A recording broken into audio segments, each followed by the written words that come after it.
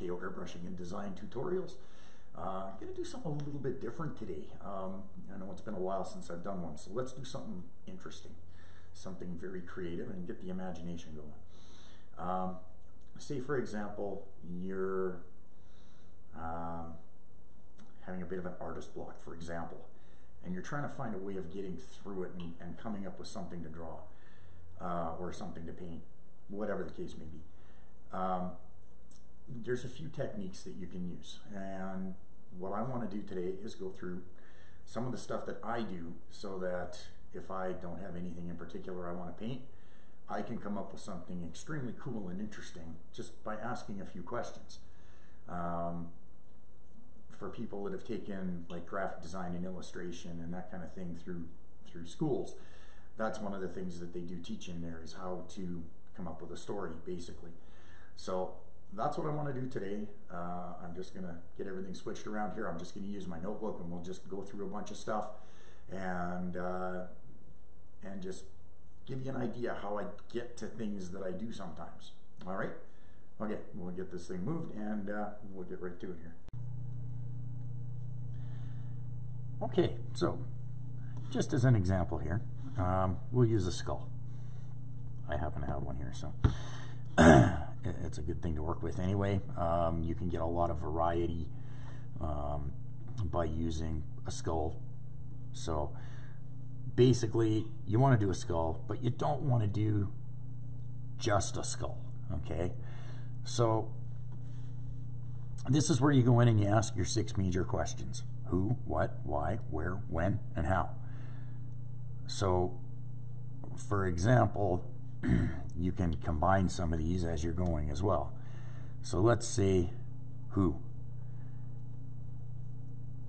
So what you want to do is you want to think, do you want to do something, this can also be related to genre.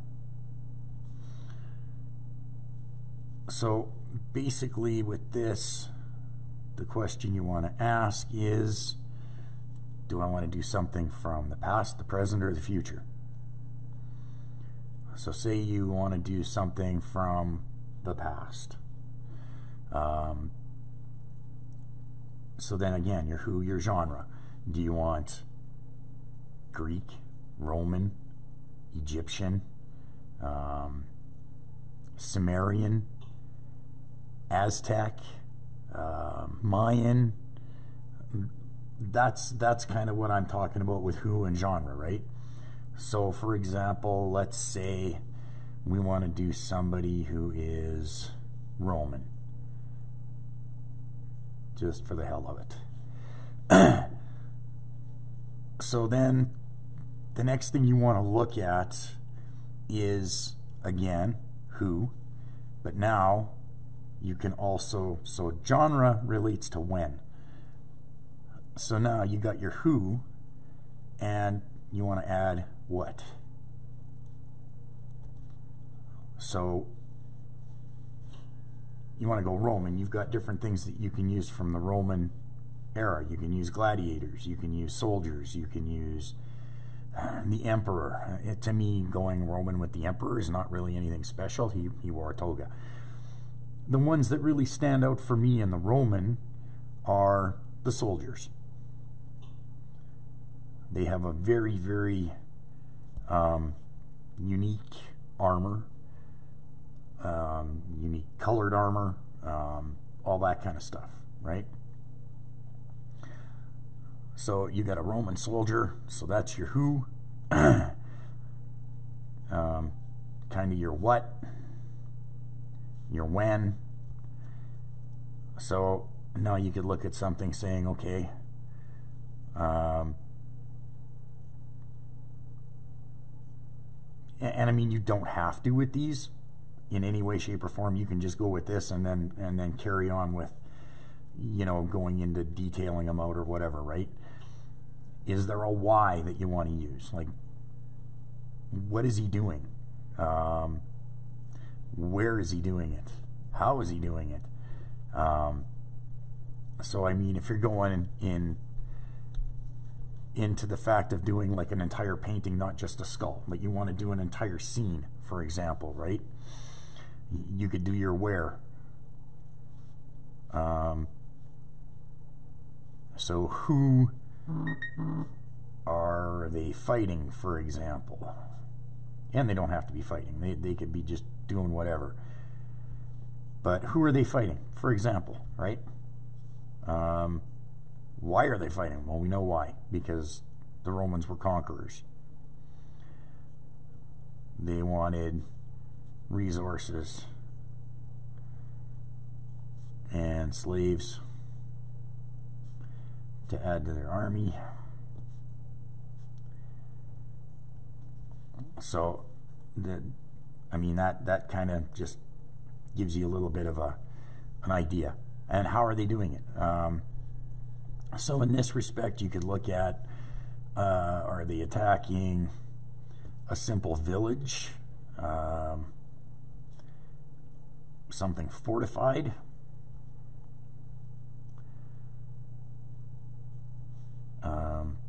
things like that.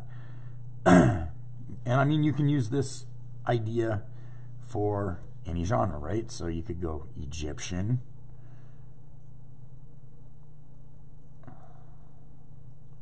you could go medieval,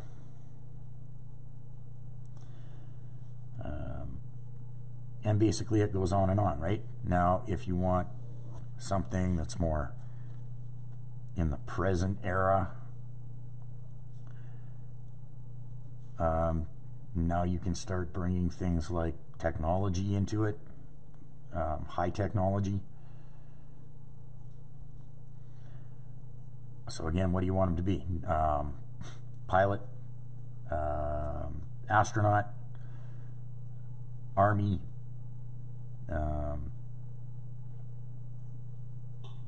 there's all sorts of stuff like that. Is he on a boat? Is he on a, it could be anywhere, right? And if you want to go into the future, then you'd be looking at things like high technology, lasers, holograms, things like that. Here with technology, we've got cell phones, that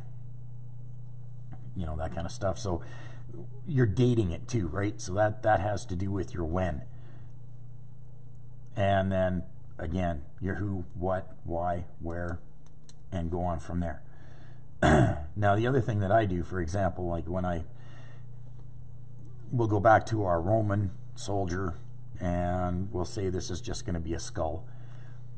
So then I go through and I ask other questions too. Because he's a soldier, does he have battle damage, right? So, for example, does he have a big honking sword slash across the top of his head or in the face or something like that that's destroyed part of the skull? Does he have a lower jaw? Does he not? Does he have any eyes? Does he have one eye or two eyes? Is he missing teeth? Depending on whether or not where the battle damage is on him. And then the other thing that you would want to look at is you would want to look at period correct accessories. So look at things that would actually be around in the Roman era and use that to make him accurate, but still a skull, right? So there's all sorts of things like that you can ask. Just keep asking questions until you get somewhere where you go, okay, that's going to be a pretty neat thing to paint.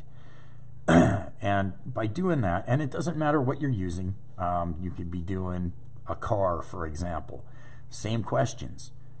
Then maybe your when might be a little bit more pertinent. So do you want a car from the 1920s? Do you want one from the 50s? Do you want one from present day? Do you want one from the 60s? What brand do you want? Are there, right? So there's Ford, Chevy, Dodge, Plymouth, Mercury, Pontiac, Oldsmobile, Buick, so you've got all these other brands. And then it would be a matter of picking one and then saying, okay, so I want to do a 1960s Plymouth, for example. So then you've got certain cars that you can work with. You've got like the Barracuda, you know, stuff like that. So you can actually go through and you can pick that way as well.